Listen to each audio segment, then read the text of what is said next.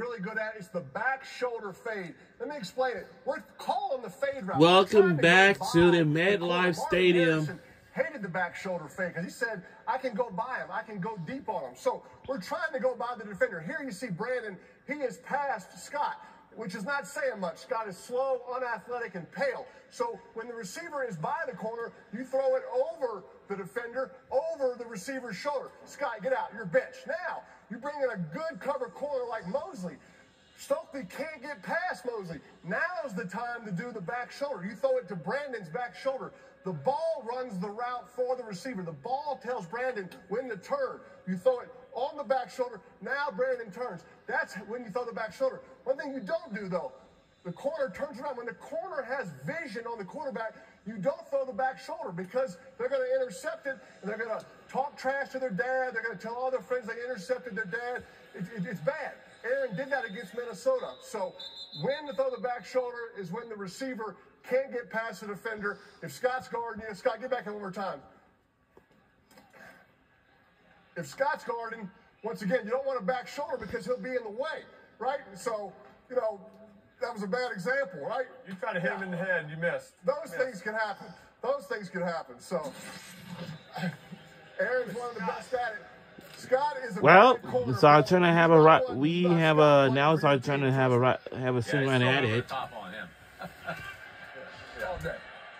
We actually, with Can't believe my brother. Well, I know he came out good, but he didn't seem up. He didn't like. We'll throw over the top, but he was.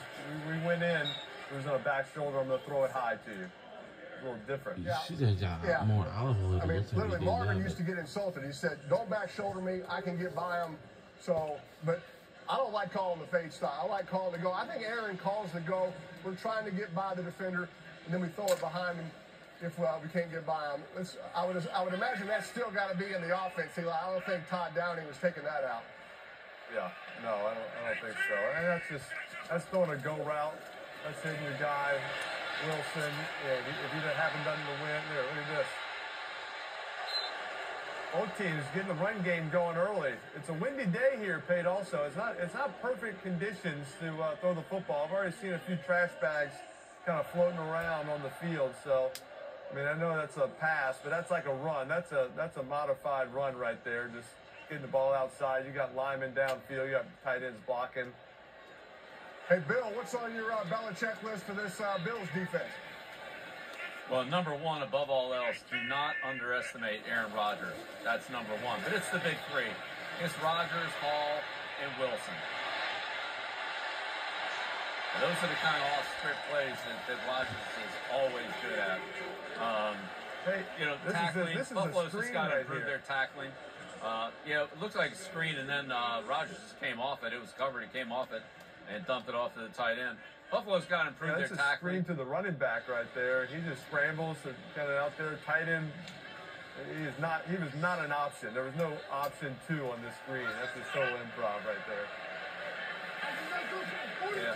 Number 2, no big plays. Number 3, play tight coverage. Don't give Rodgers any easy throws. Get on these receivers tight, match them in zone, and play some man-to-man. And Bill, we talked about earlier that Minnesota got home on a big blitz. Denver got home on a blitz. Do you see Buffalo incorporating, playing copycat, and putting some of those all-out blitz cover zero defenses against the Jets tonight? Only in the red area. That's not their thing. Buffalo does what they do. They're a blitz zone team, and they'll definitely mix those in, but I don't see them doing that out in the field. That's just not really their style unless it got desperate. I think they'll stick with what they've got and try not to give up any big plays to this offense. Make them drive it, make them third down. They got to get them in some long yardage situations, and the Jets can keep it from being long yardage. That's where Rodgers gets you. Coach, you said the Bills need to play tight coverage. Don't give Rodgers any easy completions. I mean, I used to love when I had a defensive back that was sitting off 7-8 yards. You could throw a hitch route. You could throw a comeback. I mean, why don't more teams, play tight coverage and play press man and make it hard for the quarterback to get completions? Well, because it's hard for the defense to do that. You got to deal with all the things you guys do: picks, rub routes, condensed formations, crossers. And then when you try to match them out of zone and just match the routes, that can get tricky too with a lot of formations and, just different. This is bad tackling. This is what Buffalo needs to improve on right there is their tackling. They got to get Hall and Wilson on the ground, or Allen, whoever the running back is. They got to get them on the ground. This is just, they got a shot at them right there and just can't make the play.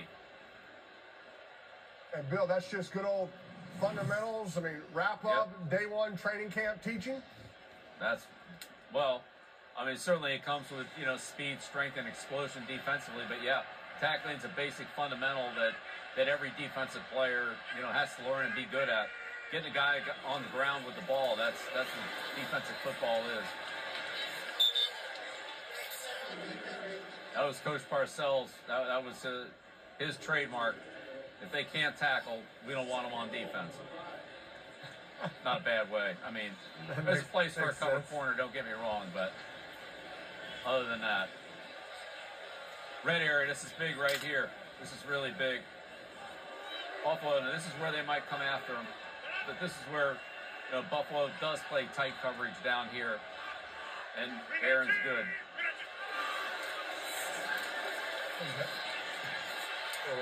Oh, no, tip. No interference on the tip ball. Lazard didn't know his tip. No interference on a tip pass, right? No interference. Pretty good coverage by DeMar Hamlin right there. They're trying to get the tight end in the old, fake 37, tight end in the flat. DeMar covered it well.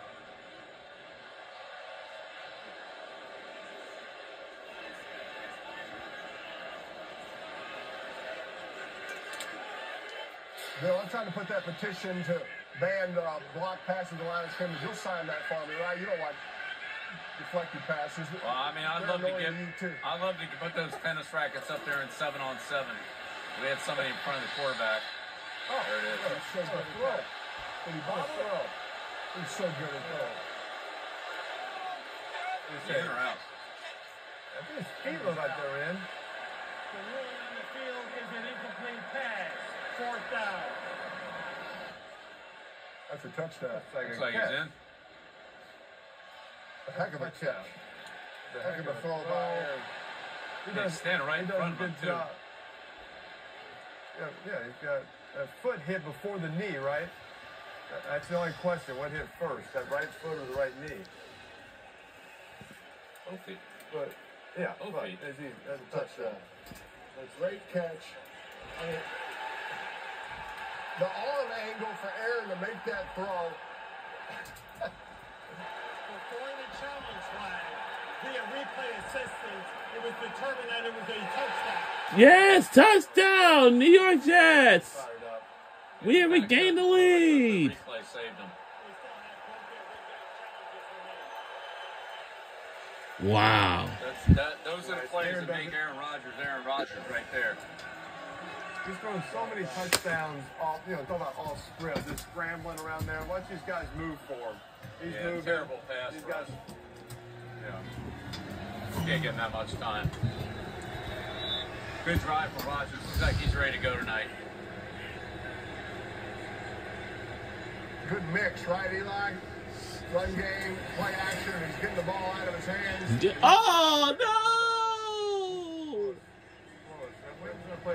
Oh, wait a minute. It's good. It's good. I got a football game. I like some action. We got some scores. We regain the lead. This type of game, Paige. And we'll be right back right after this messages.